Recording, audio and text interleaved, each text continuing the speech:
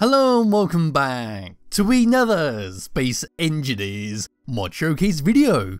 In today's video, we're looking at weapons of mass destruction, and this pack is called the nuclear weapons, which are these blocks you see right behind me.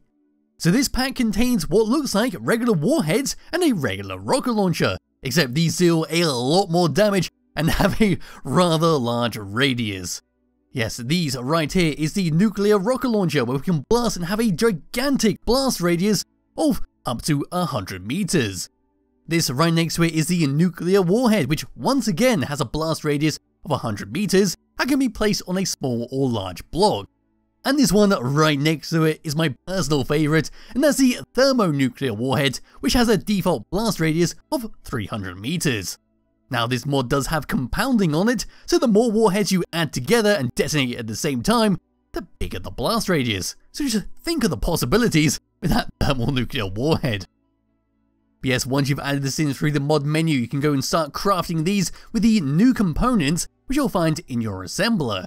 So over to here and coming over to productions, we got the ammunition for the rocket launcher, which is called the nuclear missile.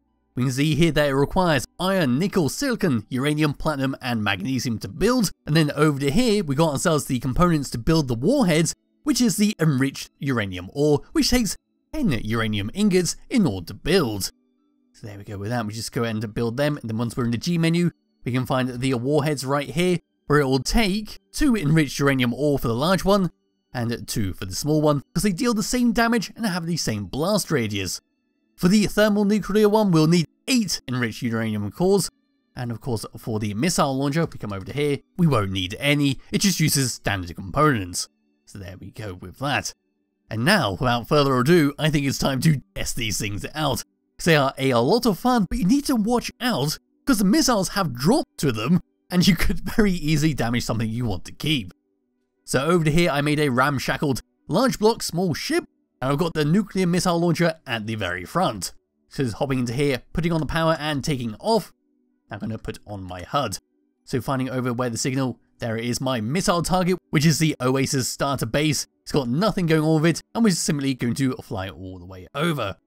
So now if I bring the free camera all the way over like so, that looks like a perfect view. We're now going to fire the nuclear missile launcher, and away it goes. So you can see there is quite a lot of drop.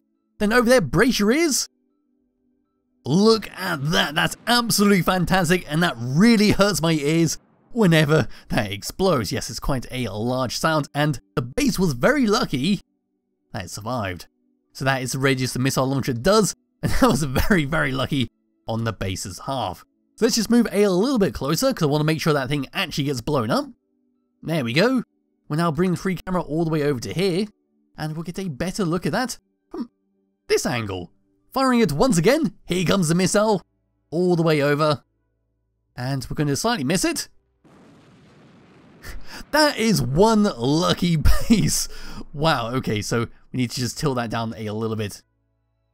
Like so, firing it one more time. Here comes the missile, that should be a direct hit straight onto the base.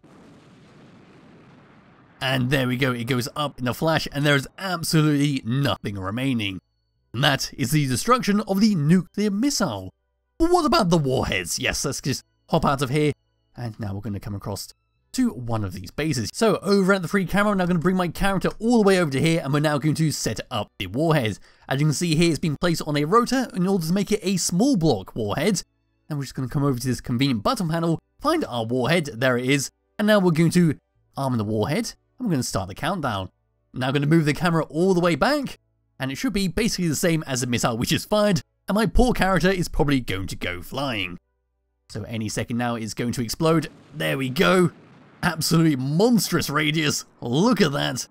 And the base is completely gone. Where has my character gone? There he is down there, just standing like nothing's happened.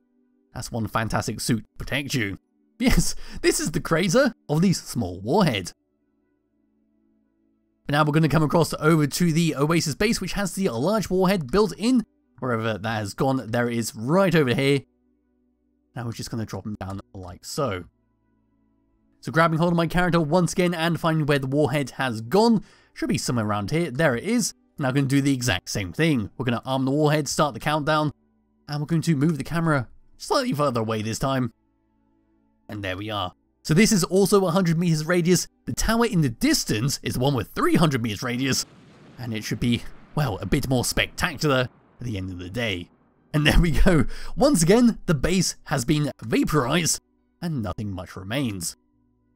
So all the way over here for the grand finale of the nuclear weapons mod for the thermal nuclear warhead, which has been situated right inside here. And it looks like we're going to need to place a button panel in order to access it. Okay, we're just going to paste that in there. There we go. And now we're going to come across, we're going to find our warhead. And we're going to arm the warhead and start the countdown once again. We're going to breathe the free camera all the way over to here. That should be good enough for the 300 meter radius of the thermal nuclear warhead. And there we go. My god, that's bright. Look at that. That's insane. I think that's almost reached my base in the distance. And then the crater down here, look at that, that's some lasting effects right there. And, well, sadly the base has gone missing, whereas my character, this is, oh my god, that has actually done a lot of damage. A lot more damage, there goes the voxels. And the mountainside, it's just been flattened complete, look at that, now it's all the way off the ground. Wow, that is absolutely insane. So one final thing to do, means we absolutely flatten that mountainside, is of course go a bit crazy for a grand finale. So over here inside my little testing area, little target dummy testing area, I have pasted quite a few thermal nuclear warheads, and behind me on these signs, I've got a couple more. Now this is most likely just going to crash the game, but I have hope that this is going to go absolutely spectacular and the compounding will do its job and combine everything together to basically blow up half the planet. So here we go, we're now going to come over to here, we're going to find this, we're going to find all of our warheads, there we go, and now we're going to arm the warheads, and we're going to start the countdown, there we go, we've got 10 seconds, and we're going to view this from a nice long way away, there we are, and well, in about 3 seconds time, we should get one gigantic explosion.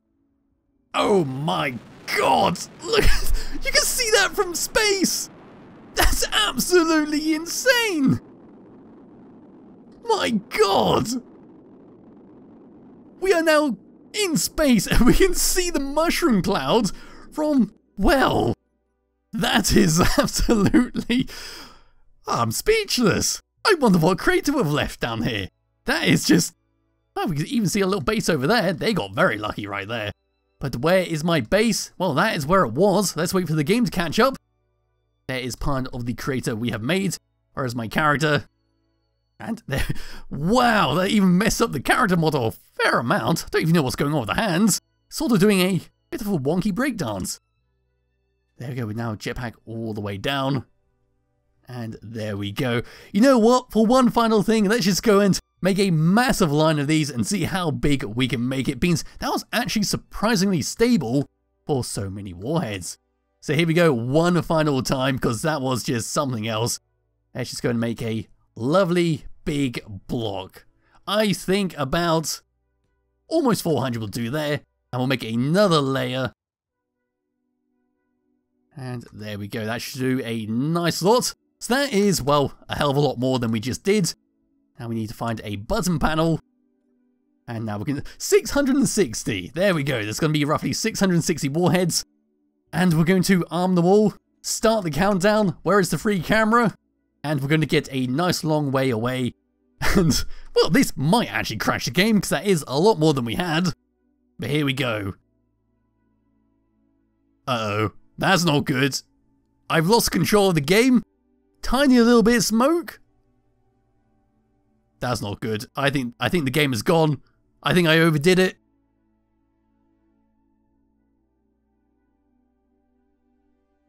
And, oh dear. Oh dear. Game does not like this. But there is the explosion. Okay, that is quite, look, you can even see, look how far away we are, we can still see the explosion. That is just, even there you can see the mushroom cloud just about, cloud just about, getting a bit closer. There we go. Wasn't as big as I was thinking. It looks like there is a cap on how big the explosion gets. Now we can come a bit closer. And well, we can kind of see where the explosion happened. There it is, both the explosions together. But now I'm going to stop here because I'm having too much fun with these explosive warheads. There'll be a link to it in the description below if you do wish to download it and play around for yourself. I highly recommend you do because they could be a lot of fun if you are careful with them and you don't blow up your base. But anyway, thank you all for watching, and I'll be back with another video some point soon. Bye bye.